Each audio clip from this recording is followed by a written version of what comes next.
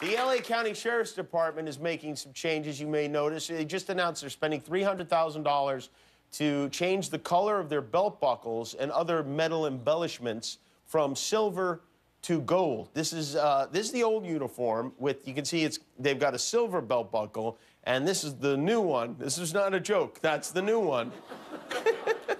I don't know about you, I feel safer already. I really do. But they spent $100,000 on the buckles alone. Some people think it's a waste of taxpayer money. Those people are called taxpayers. But the LA Sheriff's Department isn't buckling. In fact, they just released this public service announcement that explains why this change is important.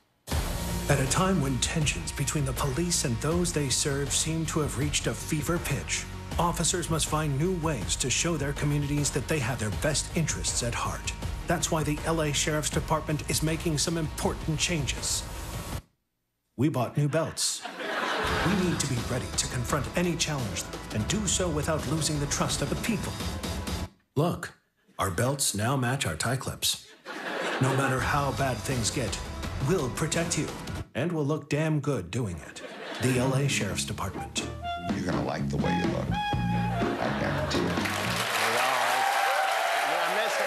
Hi, I'm Jimmy Kimmel. If you enjoyed the video, hit subscribe.